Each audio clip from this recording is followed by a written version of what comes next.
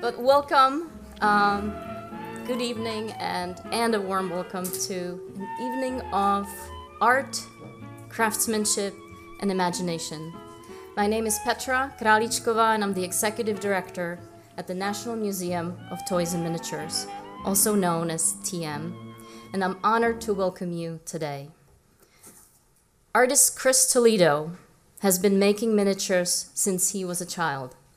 For Toledo, making 1/12 scale works of art represents a culmination of meticulous design and precision.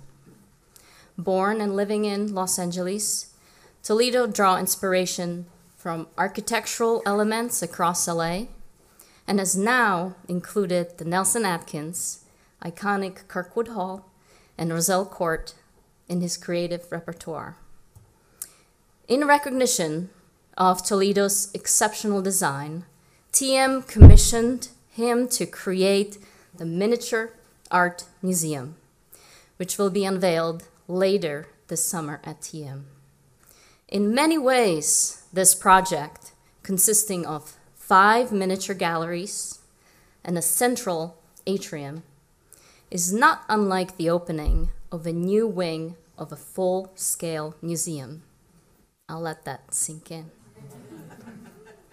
With this expansion, TM will increase the capacity to present rotating exhibitions of paintings, sculptures, and decorative arts made by miniature artists, inspired by well-known artworks throughout art history. Artist ChrisToledo will discuss his creative process and inspiration that have shaped his artistic journey, facilitated by Dr. William Keys Rudolph, the Deputy Director of Curatorial Affairs at the Nelson-Atkins Museum of Art, and Dr. Madeline Rislow, the Senior Manager of Learning and Engagement at the National Museum of Toys and Miniatures. Before the talk, Amy McCune, TM's Curator of Collections, will take us on a brief journey through the rich history of fine-scale miniatures. But first, I would like to thank you for being here today and supporting the transformative power of art, both in full scale and the realm of miniatures.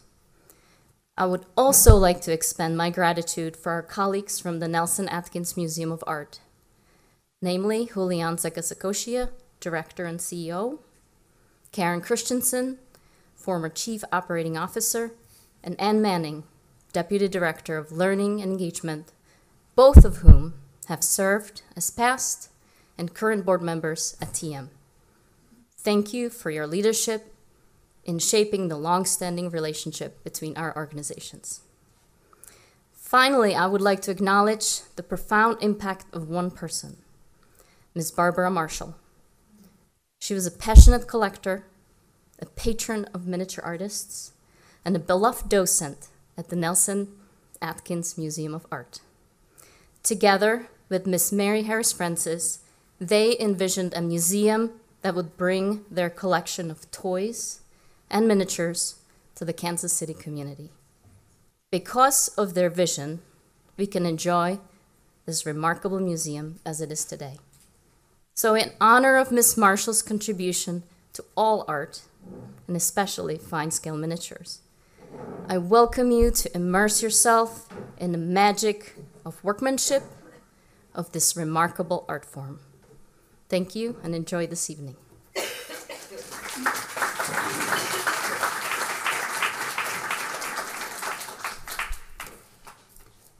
I have to do some technical things first. Yeah, that's good.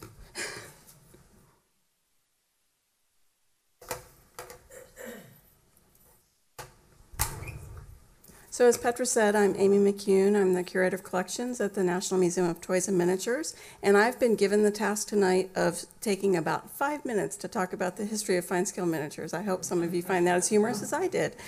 So I'm going to read because I don't want to take too much extra time. So I'd like to acknowledge in this talk the contributions of the museum's founders, the current and former staff, and also Laura Taylor, whose 2016 master's thesis codified the history and played an important role in identifying fine-scale miniature work as a significant art movement.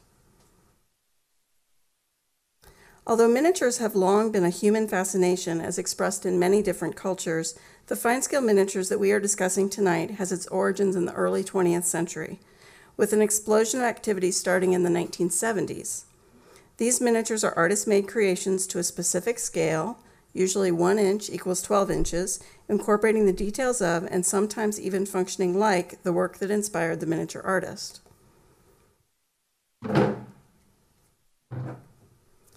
There are 3 early influential projects. In 1921, Princess Marie-Louise, cousin of King George V, proposed creating a doll's house as a gift for the king's wife, Queen Mary, who was a well-known lover of miniatures. This project was intended to boost the economic recovery of England after World War I by employing British craftsmen and highlighting their skills. And the first exhibition of Queen Mary's dollhouse was at the British Empire Exhibition in 1924. In 1928, silent film star Colleen Moore commissioned Horace Johnson to create a fantastical fairy castle as a distraction during her divorce. The fairy castle was completed in 1935, and Moore arranged for it to be shown in multiple U.S. locations to raise funds for children's charity.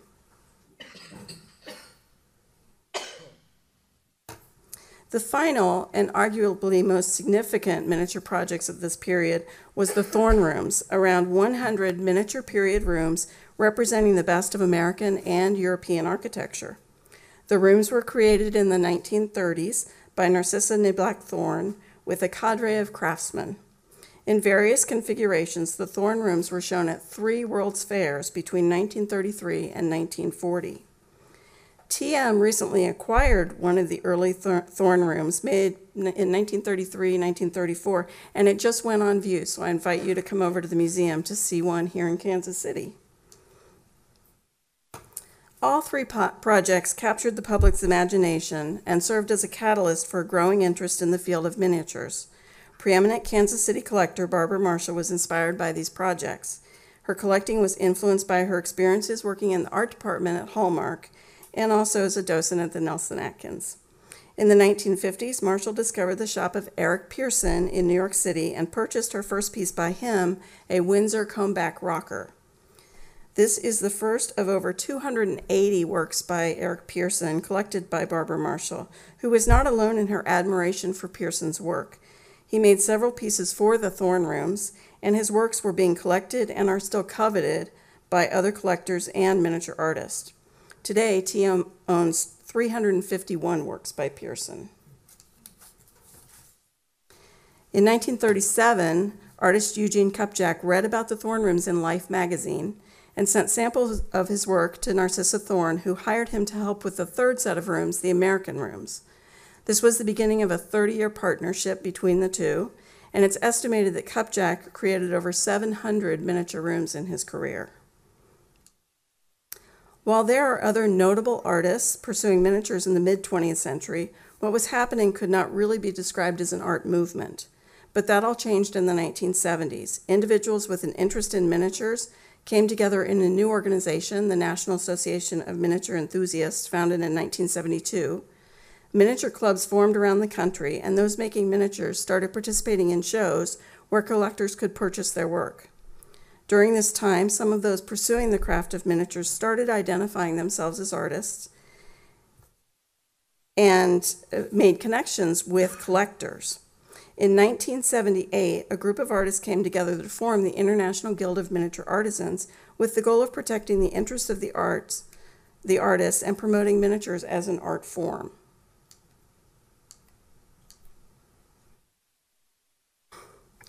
In understanding the blossoming of the movement in the 1970s, it's important to look at the cultural context of the time. Historically, the desire to create miniatures satisfied a need to create a space that one could control, often in sharp contrast to what was happening in the larger world. After the post-World War II baby boom and an age of greater prosperity for some, the 1960s was a tumultuous decade, encompassing a major war, human rights movements, and deaths of political and cultural leaders. This was followed by preparation for the nation's bicentennial in 1976 that sparked nostalgia for a reimagined past that seemed much simpler than the current times. Fine-scale miniature artists use the material culture of these long-past eras as inspiration for their work.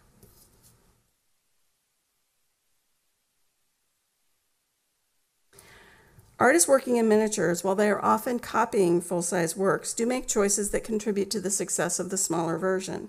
For example, the artist will use different wood with a smaller grain, appropriate to the scale of the miniature, or a painter might alter the palette used in the original work to contribute to its success. This has been described as not solving problems in the styles that they reproduce, but instead solving problems in the art of making miniatures. There are many incredible artists producing miniatures today, but rather than speaking about all of them, I invite you to visit TM to see the work. I'd now like to introduce Dr. Madeline Rislow, Senior Manager of Learning and Engagement at TM, to further explore one of those artists and his new commission for TM. Thank you.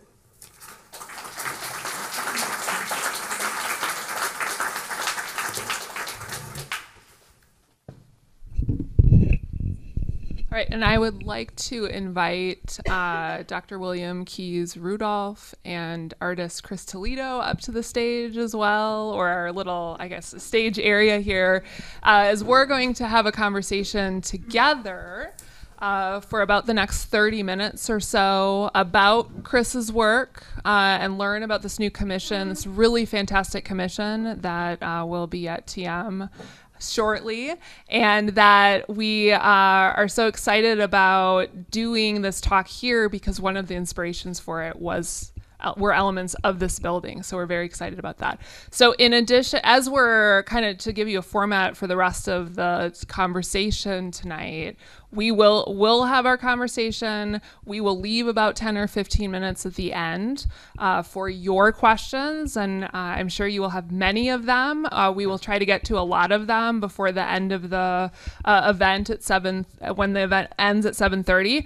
But if you still find yourself with pressing questions and you really like to talk to Chris more, we would like to invite all of you to TM tomorrow between 9 and 11. You are all welcome to stop by the National Museum of Toys and Miniatures for a meet and greet with Chris, and you can see the space where the Miniature Art Museum will be installed later this summer. So with that, let's start the conversation, Chris, and we'll start with a really easy question of tell us your life story. No.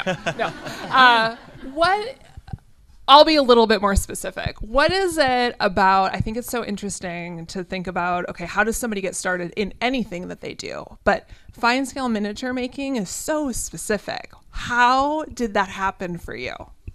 I think that story kind of starts in Argentina with my family. That's where my family emigrated from back in the 1970s. And in that time, most of my family, they all lived on farms. And, at this point, it's, the late 70s. And, we really had to, kind of be makers. So my family, they used to make their own shoes. They used to make their own clothes. They used to make their own tools, so that, that kind of, ability to just kind of make something out of nothing was kind of the first, the first part of the story that kind of leads to where I kind of end up in this story. And, it just kind of, had instilled in me this ability to kind of, be resourceful, more than anything. And it kind of started when I was about 9 or 10 years old, and I actually came across miniatures by accident. I was actually, in a dentist office, and I was, sitting in there waiting to go in, and right in front of me was this magazine called Nutshell News. I'd never heard of it before. I think some of you might know that magazine as Dollhouse Miniatures now, but, one of its previous incarnations was Nutshell News. And in that magazine was, prominently featured this artist couple, Pat and Noelle Thomas. And they're, at that point, 7 or 8 years old, when you hear Dollhouse, you think, Barbie Malibu's pink dream house, by Mattel. And so after... Which are also great. Yeah, I just want to make sure. No disrespect to Barbie, she's got great taste, but, at that age, that's what, when you think Dollhouse, that's what you think, And so after seeing this, I was, completely like, okay, what is this? Like, this is one of the coolest things I've ever seen. And, prior to that, growing up, my father was in construction. So he did construction. He did a lot of woodworking. And so I was always kind of in that environment already, having come from this family that, most of my family has the ability, to this day, I'm still very impressed that some of my family was actually able to make a lot of the things that they needed to, survive. And so we always kind of had this great woodworking space in our garage. And growing up, my dad, he would take me on a lot of these projects with him. And so while he was, working on these beautiful old houses, I would always, be wandering around, getting into places that I probably shouldn't be in, you know what I mean? But, as that age, I was so just, enamored by these architectural marvels, this historic architecture and, having a father who also appreciated it. He really kind of instilled in me, like, what was important about these, architectural elements. And so I was, instantly just obsessed. And so when I found this miniature stuff, like, I was like, okay, what is this? This is so cool. And so I instantly wanted to get into it. And so I kind of just started with kits, that's, and to this day, that's when I tell people who want to get into miniatures, like, that's how I started. That's one of the best ways to do it, because it's the great way to like start experimenting with style and like the scale and kind of developing that miniature eye that, you kind of develop over the years. And so, it was just like a for fun thing. I loved doing it. My dad loved doing it. And so we kind of would get into these big projects together, and we'd buy these kits and we'd start building it. And, a lot of these kits, they're really kind of they're still kind of generally geared towards like a play thing. And so, me who's, someone who really wanted to try to, break out of that box, I kind of started getting these ideas of like, okay, I want to start building my own stuff. And so, we would kind of sit there with my dad and we'd create these drawings and, we start building these little structures together. And it just, kind of just became this fun thing that we would do together. And, my grandpa and my grandma, they came up from Argentina and they stayed with us for about a year. And during that year, we would, my grandpa, who also loved to build stuff, he got into it with us. And we, it kind of became this like whole family thing that we kind of get into and we'd all do together. And, that kind of, really is what kind of started it, and just in general, my mom, she was an artist. She loved to sew, she loved to paint. And so just being in that environment of just like surrounded by art and making things that already, that's what kind of started gearing me towards loving miniatures so much. And then, and not just the fact that it was just, the fun tangibility of miniatures, but the fact that it combined basically every art medium that you can think of. When you think of a miniature, it's like a lot of people think, oh, it's just, a toy or, this little thing. But in reality, you're combining woodworking, you're combining painting, you're combining sculpting. When you're finishing these pieces, I love to play with lighting. And, so at that, you start to think of like, almost like set design, how, when you're playing with lighting, how lighting comes through windows and how you want to, bring in this lighting to kind of, showcase certain elements of architecture that that kind of you wouldn't normally see when you just look at the piece. But if you light the piece in a certain specific way, it brings attention to this whole new aspect of the piece that you would never even expect. And so not that was a long story or anything, but that's kind of what started the whole and all of that is a great I think great transition to also mention the fact that we're showing some of Chris's work here on a loop that shows some of, you're talking about the lighting even of the environment, and so much of that shows through in the ways in which you've documented your work here, which is really fascinating to think about. It's not just about the object that you're creating, but it's about how you're conveying it to your audience. So can you recall the first time you really thought of yourself as an artist? I know that's kind of a big, it's a moment, right? That it's not just I mean, it's from kits to I'm an artist. And it's something that I actually still kind of, I struggled with for a long time, because even though my parents were still they were very involved in this process of me creating these things, growing up, coming from Argentina, wanting the best for their family, they, I mean, I've wanted to be an artist since I can remember, literally that is one thing that I've always wanted to do.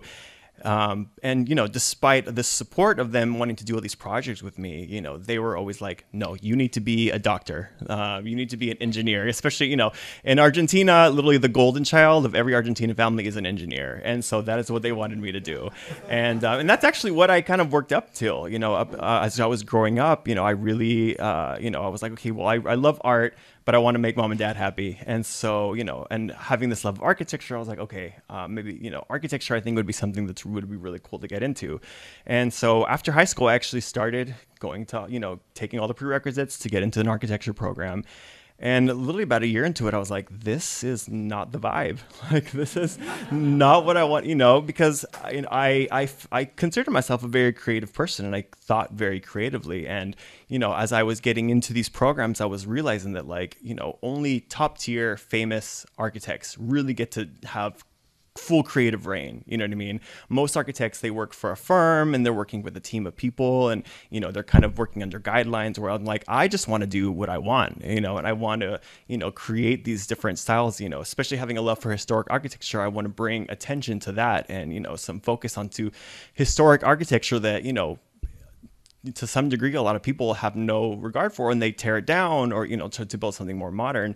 And so miniatures, it always kind of stayed as like my little like secret hobby, because I was always one of, as when you're in high school and you're growing up, you're like, you don't want to tell people that you're playing with doll houses, you know what I mean? Because that's, people are gonna, there's just there was this, at that age, it's just like, a luck that you don't want. And so it was always one of my like little secret hobbies. And but that's why I loved it so much, though, because it gave me the chance to really be creative architecturally and really focus on these architectural styles and build the things that I wanted to do without having to, have a whole team. And it kind of became this thing where I can create these tiny tangible objects where I can, express and build multiple styles of architecture and not have to, have this crazy big construction project, or and so that's really what kind of like got me into it. And to this day, like my mom, she's still always telling, she's like, I can't believe that we would always tell you not to be an artist, that there was no career in that. And and it's funny because I stayed true to it. I stuck, I always told myself, like, I don't care what you guys think, I'm gonna be an artist whether you guys like it or not.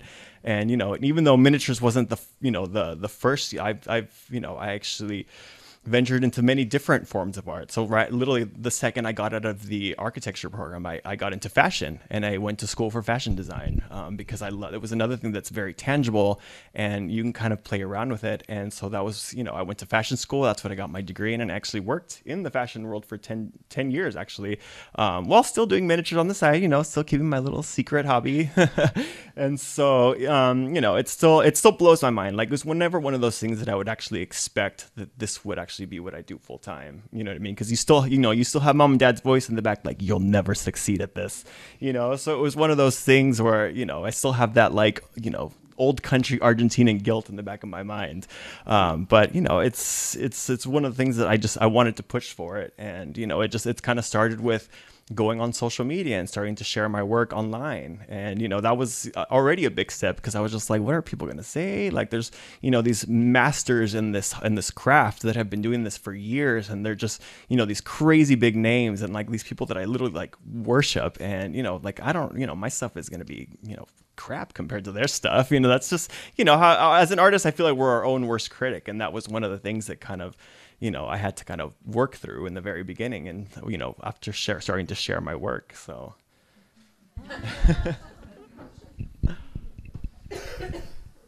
Well, Chris, if I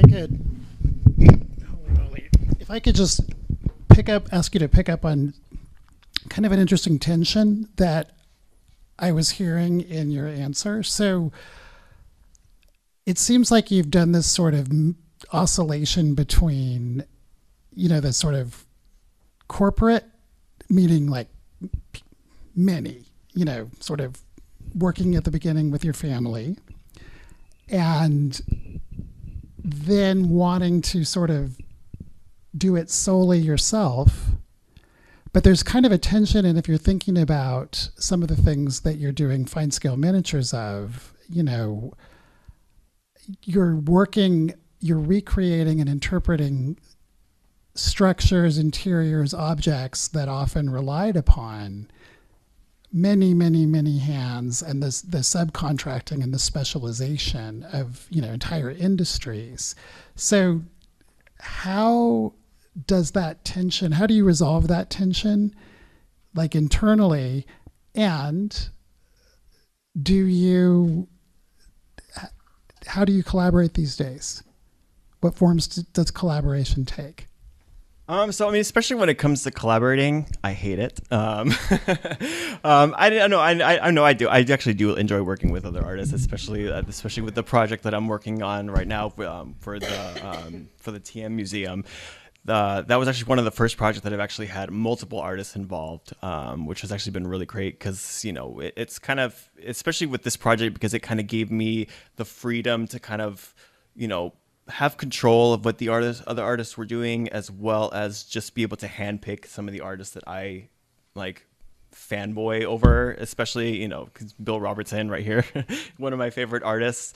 You know, so it was a little bit difficult at first. I've collaborated. I did this actually one project. This is one of my first collaborations with another artist a couple years ago, and I actually didn't like it at first, and then towards the end of it, actually ended up being one of my favorite things, and I actually collaborate with this artist all the time now, because it took me out of my own comfort zone. You know, we all have our own specific views on certain things, and, you know, me being an architectural purist, I had certain ways that I like to do things, certain designs and certain aspects of architecture that I like to portray. But having another artist come into this actually took me out of that and actually allowed me to see multiple facets of, you know, what the project would be.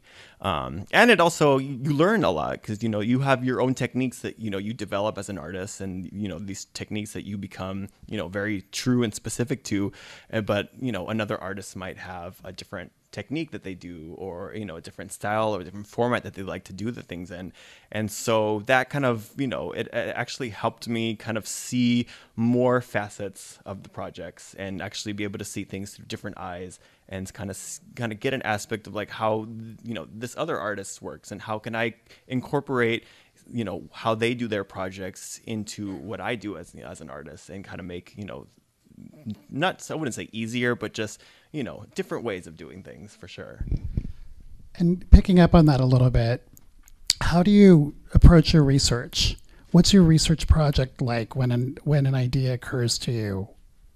So, I mean, when it comes, especially, you know, most of my pieces, I love working early 20th century, like late 1900s, 1920s, 1930s. That's basically my favorite period to work in, because I think personally some of the best architecture came out during those periods. There was a lot of revival movements, you know, so a lot of 1920s pulled from these, you know, beautiful, even more historic styles. You know, they would, you know, pull that into their influence and kind of create these, you know, especially growing up in Los Angeles, you know, this neighborhood that's right near me, Hancock Park, it was basically old Hollywood. Most of these mansions that were built were from, you know, old 1920s black and white, you know, silent films.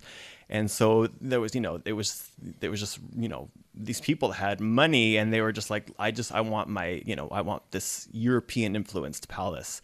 And so I pulled a lot of my influence from that. And, you know, it really kind of starts with, you know, being true to the architectural style that I'm trying to do. A lot of my pieces, even though I do like to reproduce certain elements, a lot of my pieces, I like to kind of encompass all of my favorite elements of a specific style, you know. So if I'm doing, you know, one of my first big projects that I did was this Spanish house called Casa California. And this project actually started when I was probably about 10 years old. I started, you know, first thinking about this project. I remember seeing this episode of Bob Vila's Home Again, where he literally remodeled and, you know, this whole beautiful Spanish house in Malibu, and he talked about the history of Spanish style, and, you know, and then how it's a very iconic style to California. And so when I did this house, you know, I started pretty much designing it in my head right around that age.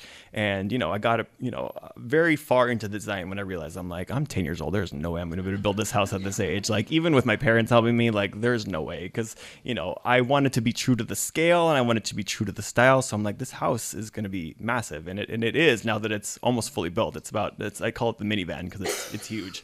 And so, you know, for that house, there wasn't one specific thing that inspired that project. There was multiple aspects of the Spanish architecture and Mediterranean revival architecture that I wanted to bring into that project.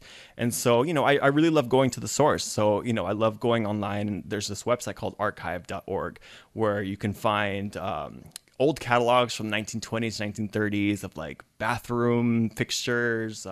There's old Sears catalogs in there that have like, you know, the where you can buy the plans for a house and the materials for a house for, you know, at that point it was like $2,000, and you know they ship you a house in pieces and you build it. You know, there's a lot of those example of those houses all over Los Angeles.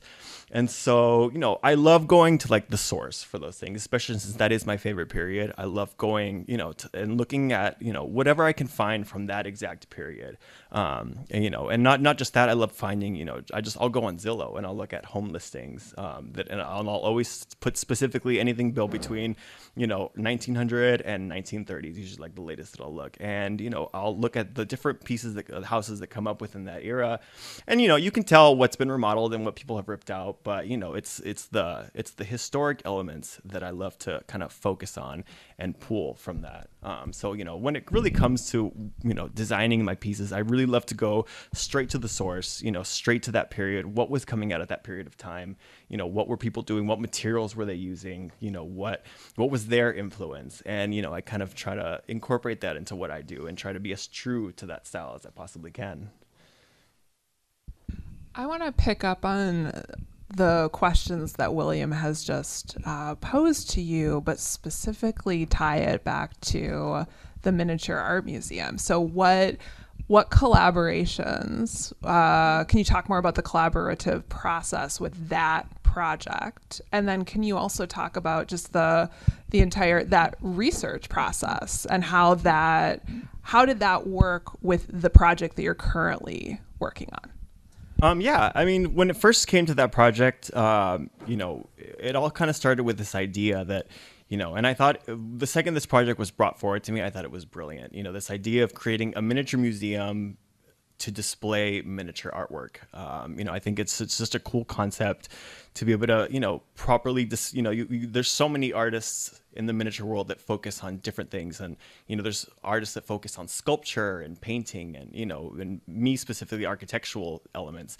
And so I really love this idea because it was, you know, I always call my miniature pieces move-in ready miniatures because I don't really work on furniture. I usually, you know, I love working on just a room that someone can buy and they can furnish it themselves, fill it with, you know, pieces that they've collected and it kind of, you know, let them have fun with it.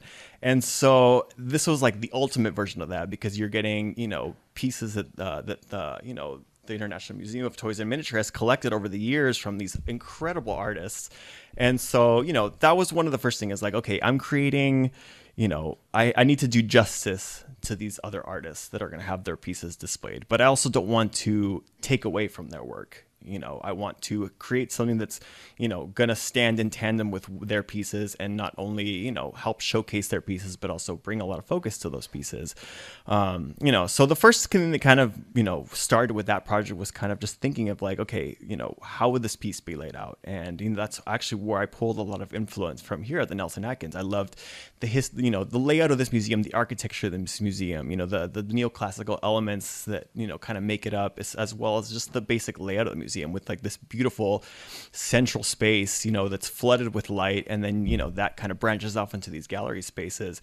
And so, you know, that's what kind of started the first talks of this project was really just kind of like figuring out what that was going to be, you know, and then as it kind of progressed, it was, you know, we started talking about what other artists I was going to bring in to do other pieces for this museum. And, you know, I'm the first to, you know, I will definitely say that there are artists, you know, that have the, you know, like I said, there are artists that have their own specific things that they are extremely good at. And so, you know, with this project, I was like, okay, what artists that I completely admire could I pull into this that are going to do, you know, 100 times better than anything I could ever do, you know? And so that's really what, it really came down to when putting together the team, you know, for this project was, okay, like who do I know can do certain things that, you know, and especially since this piece is going to be in a museum, no pressure.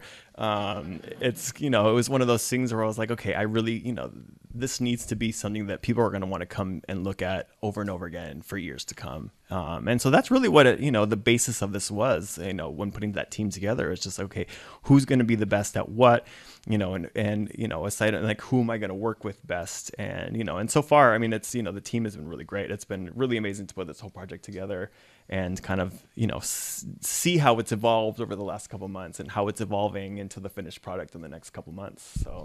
So what specifically are you having other artists work on? Like, what elements have you asked them to assist with and collaborate with you on? Yeah. So, I mean, obviously, number one, Bill Robertson, he's done an incredible amount of work for the museum already. And, and having, been in the miniature world for the last couple of years, I've become more and more familiar of the stuff that I've seen him work on, and talking to him, like, he's always told me how he loves the metal work, and if any of you follow Bill online, he has probably the most meticulous tool collection of any artist I have ever seen in my entire life, in my existence, basically. And so that was, I was like, instantly I was like, okay, anything that's going to be metal work, like, I know exactly who I want to do that, because it has to be the best. And so that's really what kind of pulled from there. And then another artist that I included was Frank Crescente, who is actually known for chandeliers, but he also does incredible flooring, which is something he's lesser known for, but he does these parquet floors that are completely unreal. And so, the gallery spaces of the museum project, each, there's 5 gallery wings, and each one of them had these, very large, incredible parquet floors. So I was like, okay, that's, definitely who I'm going for that. Another artist, Barbara Sabia, she is known for doing incredible stained glass window. If you guys haven't heard of her work, definitely look it up. It's incredible. You look at her work and you think you're looking at an actual stained glass window. So yeah, she was, my first person to go to when it came to doing the stained glass. Yeah, I mean, it was definitely like trying to figure out, who was going to be best at doing what. And, it was, I didn't want to have too big of a team, because I didn't want to have too many hands in the honey pot. So it was really one of those things where I was like, okay, I really want to, assemble who I think would be the best. And so, yeah, I think that, was definitely one of the best teams that I could put together, taking care of some of the items that, like, I think that could be done, 100 times better than I could have ever done it. What's been the most challenging part of the project? Getting it done on time. You're close. You're close. Yeah, right? I'm close. I mean, when has a construction job ever finished on time, right? I mean, that's what I tell myself anyways. Yeah, I mean, literally, I think probably the most complex part of this whole project has been the architectural elements. I mean, the atrium space alone, I'm sure there's been a couple, yeah, exactly. Like, every single one of those elements has to be designed first. And, and the way that I usually do it is, I have this idea of what I want to do in my mind. And then, we create like a 3D rendering of what the project is going to look like, so we can all kind of have a visual of like how things are going to fit with each other and how things are going to actually lay out. And then from that point, it's really, you start getting into the nitty gritty of it, where you start, you have an idea of what the size of the project is going to be. And then you start thinking about the different architectural elements. And the way I like to do a lot of my, pieces is, I'll work with, that's Stella, by the way. She's the model for the evening. Stella for scale. Yeah, I mean, it's, you have an idea, and like, because I love to reference most of my pieces from actual historical, structures and elements.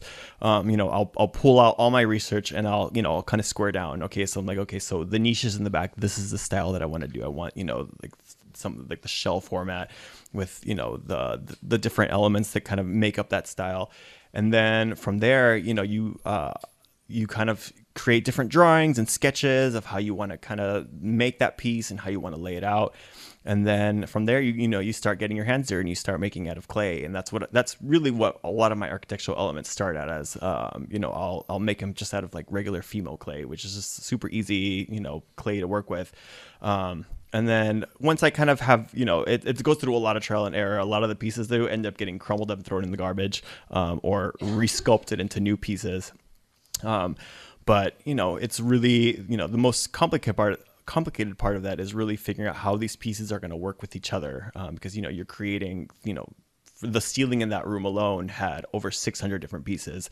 And so, making sure that each one of those pieces is going to work with the other piece and not overpower the other piece while you're sculpting it. And, that really ends up being one of the biggest challenges for something like this, and really just kind of figuring out how everything's going to work. And so, once I have a little bit of an idea of what I want to do, I perfect the piece, and I kind of let it sit for a little bit, and I look at it, and I kind of go back to it over and over again, making sure that it's the right look and it's the right scale. And then from there, I'll cast it, and then I'll make, a mold of it. Sometimes I'll make several molds of it, because especially for the ceiling that has so many pieces, I want to make sure that I'm not just relying on one mold to make all these different pieces.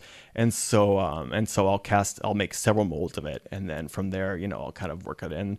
There's been a lot of situations, especially with this project, where I'll spend weeks working on one specific element. I'll create the element, I'll cast it, and then I'll reproduce it, and then all of a sudden I'll look at it in the space, and I'm like, nope, it does not look how I want it to. It's overpowering other elements. And so at that point, you kind of just go right back to the drawing board and kind of figure out, okay, or like, what didn't I like about this piece? Well, how can I change it to kind of fit the look that I really want? And in real, that's been probably one of the most difficult things. And I imagine it's very similar with building real structures. You know what I mean? You kind of go through this design process of trial and error, and there's definitely been a lot of trial and error. Maybe slightly more expensive on a larger scale. Yes, building, definitely more. If you're changing your mind on something. Yes, definitely more expensive on a larger scale. Yeah, absolutely. Can you talk about, maybe with the Miniature Art Museum, what specific elements were inspired by things you saw at the Nelson-Atkins when you visited? You came out in September, I want to say. Yeah. And when you came, what did you draw from in the structure? I think more than anything, going into the main atrium space of the Nelson-Atkins, you have those massive columns, you have this beautiful ceiling, you have this beautiful stonework, and that's really what stuck with me the most, because it's kind of set the tone. You're in this beautiful, historic, imposing space. And, when you're creating something in miniature, you're like, how can I have that same feeling, but in something that's going to be 3 feet by 3 feet, And so that was, really what I loved about that space, because it, that room itself in the Nelson-Atkins plays with scale. You have these massive columns that, make you feel like a miniature yourself. And I really loved that about it. And, I think that a lot of the elements that were kind of put into it, a lot of just like the Roman and Greek inspired elements that kind of create that space. That was something that I really wanted to try to convey on a miniature scale as well. And just same with like the layout of you have this grand space that kind of welcomes you in, and then sends you to these, to view this other amazing forms of art. And so I think that's really one of my biggest influences where that came from, just the imposing, how that room itself makes you feel like a miniature. I was like, that's, how can I create that same feeling in miniature? That's really what I really wanted to convey for that space. Well, can we expect to see some miniature tapestries? Because, in that space, I'm slightly biased because they're my collection, but those tapestries, take a look, they're kind of important. But what's interesting is that, if you think about that space as ceremonial space, I mean, and I'm looking at Steve, who can probably confirm this, it's a slightly exaggerated space. It's not really classical proportions, but it's a classical vocabulary. And I think you nailed it about the idea that it's meant to sort of create awe and, sort of something special, something different. And you can only imagine what that must have been like in December 1933, when in, the Midwest, people came into a space like that. And Union Station is similar. There's these sort of that sort of ceremonial public feeling that spaces like Kirkwood Hall or Union Station here in Kansas City, or the old train station in Los Angeles or other places, how do you at a scale level, at a fine scale level, how do you convey that same sort of sense of grandeur and that same kind of, wait, stop, this is something special.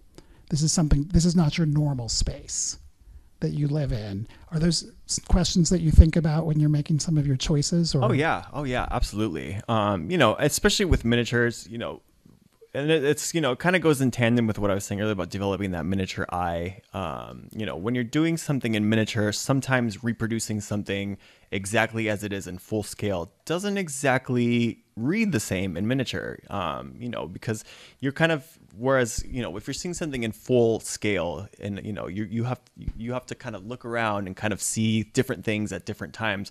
Whereas in miniature, you're seeing everything almost all at once, depending on the piece. You're looking directly into this room and you're seeing most of the elements all at once. And so, the way I love to play that up a little bit is to, exaggerate just a little bit. You don't want to go too crazy. You're not trying to make a wedding cake here. You're trying to make something that's, bringing some of the best elements of that architectural style and showcasing them in a way that, takes you on a journey from one element to the next. You know what I mean? You don't want to just focus completely on one piece. You're kind of since you're seeing everything all at once, you kind of want to have to tell a story with all those different elements. And so it really is, trying to, that balance between, going a little crazy, but not too crazy, really. Well, it's a little bit like some of the work we do as curators. I mean, you're actually, you're being both an artist and a curator here, because you are creating you're conceptualizing it, you're creating it, but you're also, when you were talking a little bit earlier about how some things, even after like you've cast something and you're working with it, you're like, this doesn't work. I have joked in my career, like, when you have a layout, you're working on the layout, and you actually get in this space and you're working on stuff, and you're like, whoa, this painting is fighting that painting.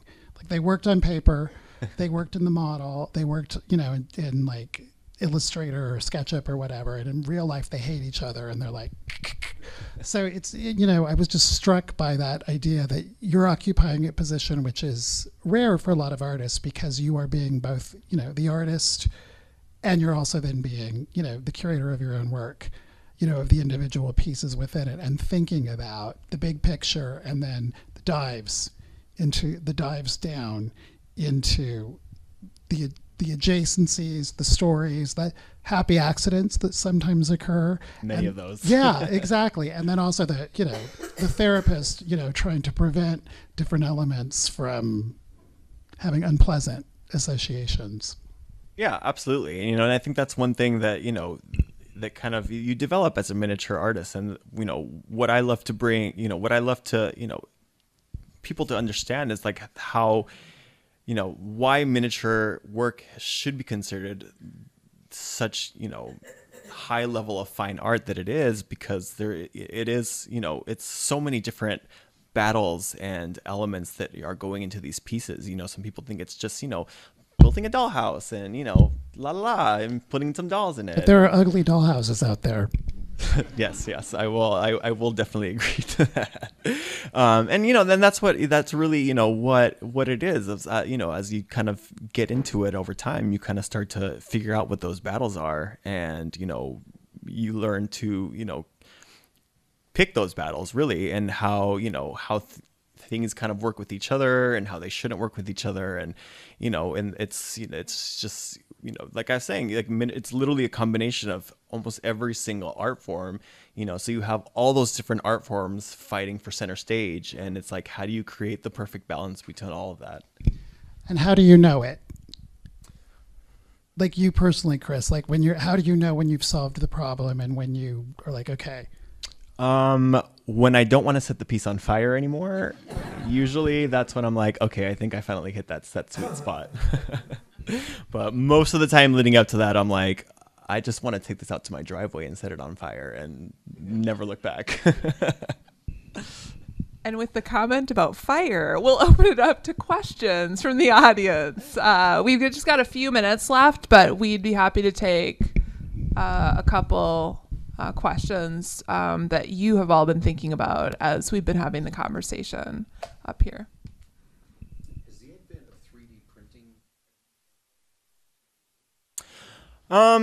I haven't used it yet, but I don't know. it's actually a very taboo subject within the miniature world now, because a lot of people are they're very easily available. There's, so many people have access to them now, and they're not very expensive. So it's become a very taboo thing in the miniature world now. And the way I see it, no, I'm not a tool purist. You know what I mean? Like I don't use one myself, but I appreciate it because I love advancements in technology. You know what I mean? Like it just, it's the same, people could argue that, using a handsaw versus using an electric saw is not being purist. You know what I mean? So it's like that same, kind of discussion where it's like, well, where's the line? Like, where do you lose craftsmanship at that point? And I really think that when it comes to using tools, if you're doing, especially 3D printer, figuring out a way to use it that doesn't diminish the craftsmanship of the project, and I believe that with the 3D printer, there is certain ways to do that. You know what I mean? I think, especially like, there's people, you can literally go on websites now and you can find something that you want in, some kind of architectural element or something, and you can literally just download that file, put it in your computer, hit print, and your 3D printer will print it. That's where I start to have my issue with 3D printing. That's where I feel like it loses a little bit of the craftsmanship, because there is no craftsmanship at that point. You're kind of losing that. Whereas, like, I know other artists that work with 3D printing that, they went to school, they studied years to learn to create their own designs digitally, which I personally think it's way more difficult than doing it physically and, tangibly, because, when you're working on something, like I'd like to do in clay or plaster, you can work on it from all angles. You can look at it from all the sides at once. Whereas, like, if you're working on it on a computer, you have, a great amount of tools, but a limited amount of things you can do with those tools. So, I don't discriminate against what people are using to make their miniatures with, and I think that 3D printing I think it's an amazing tool for, people that don't have the skill to, sculpt something themselves, and so, yeah. So, I mean, I think, people are allowed to use whatever tools they want at the end of the day. I personally am not a huge fan of it. I think it's a very messy process, and so I just kind of stay away from it. But yeah, I mean, at the end of the day, it's one of those things where I'm like, to each his own. I think it's an amazing tool. I love any kind of advancement that you see into it. I use a laser cutter for a lot of my pieces when I'm doing a lot of my basic structure work. And when I first started doing miniatures, there was people who would come out to me and be like, "You're using a laser cutter. That's cheating." And I'm like, a laser cutter is literally just a saw that uses light instead of a blade. And so it's really kind of finding the line of like, okay, where, how do you preserve that craftsmanship? And that's what I do. When I, other people that, talk about using laser cutters, I say, the key of using a laser cutter is making it look like you're not using a laser cutter. And that's where the craftsmanship comes in when you're doing something like that. So I I don't, like I said, don't discriminate against any tools. I think it's an incredible invention. I think it's amazing the things that it can do. But it's not for me.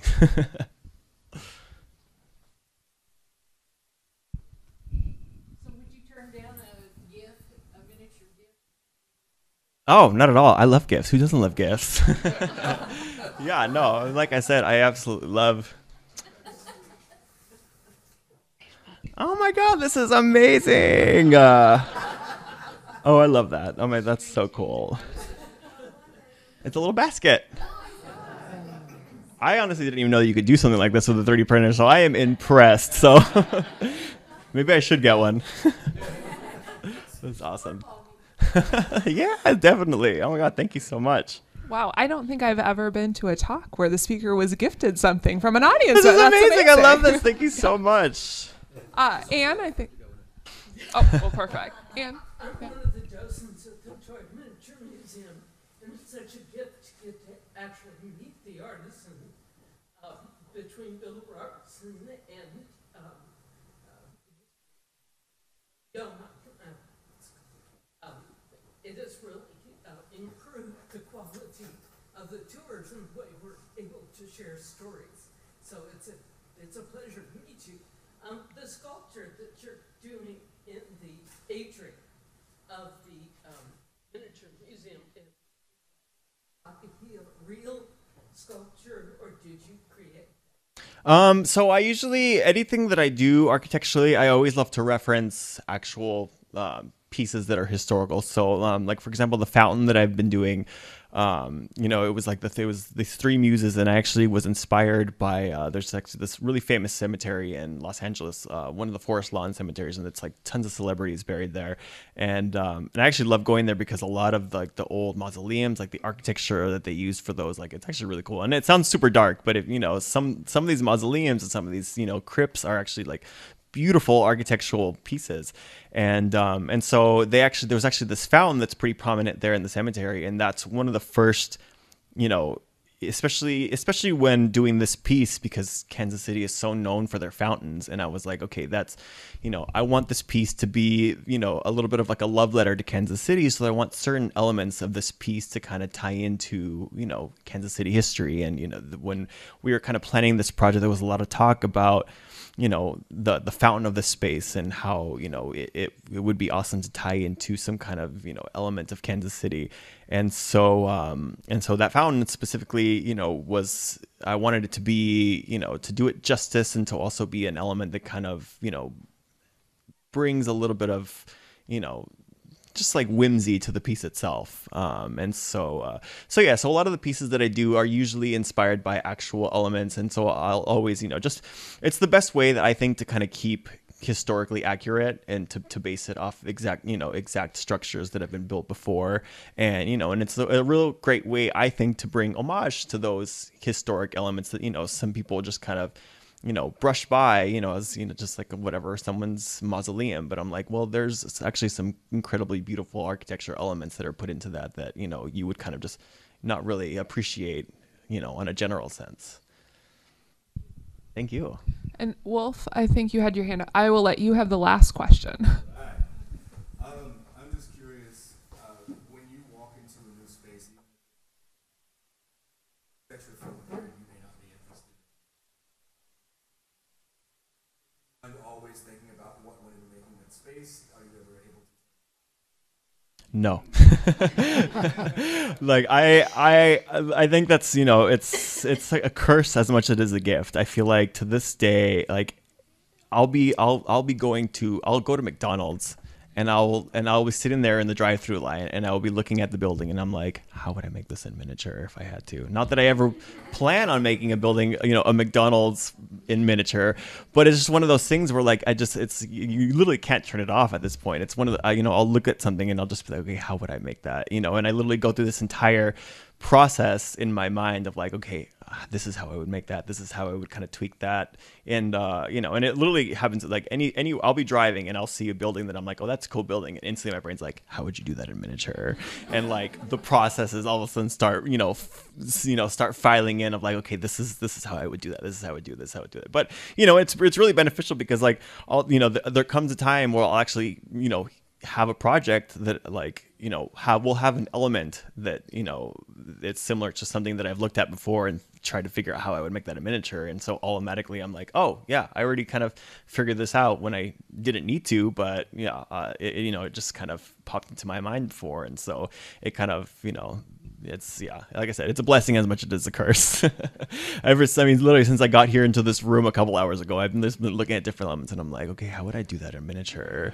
Like how could I take that or what could I make that out of to kind of have that same look, So it's definitely something that never gets turned off. Well, I want to thank all of you for joining us this evening. I want to thank the Nelson-Atkins again for hosting us, and for William for being a part of the conversation tonight, and Rachel Nicholson. I don't know if she is still here, but also at the Nelson-Atkins, who was instrumental in helping to organize everything. And also thank Chris for joining us and for sharing so much of your process and journey. And we're really excited to see the Miniature Art Museum at TM later this summer. And I'll just remind everyone, if you have questions and you want to learn more and talk more with Chris, please join us tomorrow morning between 9 a.m. and 11 a.m. at the Toy and Miniature Museum, and you will have an opportunity to have a more in-depth conversation with Chris. So thank you all again. And see some amazing miniatures.